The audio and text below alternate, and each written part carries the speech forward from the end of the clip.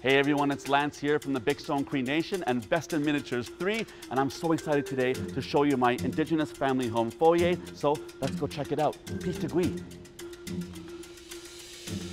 I am a First Nations Two-Spirit artist, and I think that miniatures are not just little cool things to look at, there's a story there.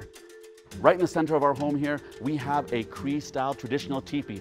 This tipi inside has furs and skins, and of course a fireplace, the heart of the home, not to mention drying racks with little tiny medicines hanging and drying inside. The circle is so important to our people. It represents the circle of life, and that's why this tipi always faces east, just like the front door. The rising sun is how we face everything, and it's so important for Indigenous design. The floral pattern on the walkway around the tipi represents the beadwork and the floral pattern seen in many First Nations, Métis, and Inuit people designs. The hardest thing to make in this tipi was the ground pegs. I had to really make sure that those little elasticized bands were the perfect spot and hand put those pegs in there just like we would do on a real tipi. I wanted to make sure people knew this tipi had fire in it, which is why I put all that smoky black texture, and on the top there, beautiful ribbons honoring and remembering my ancestors.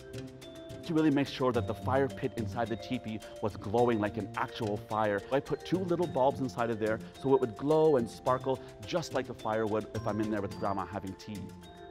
Thank you so much for joining me here today on my open air foyer to my home. I'm so excited to share this with you, and I hope you come back and visit me and maybe have some tea by the fire. So, Kinanaskumtin, thank you so much.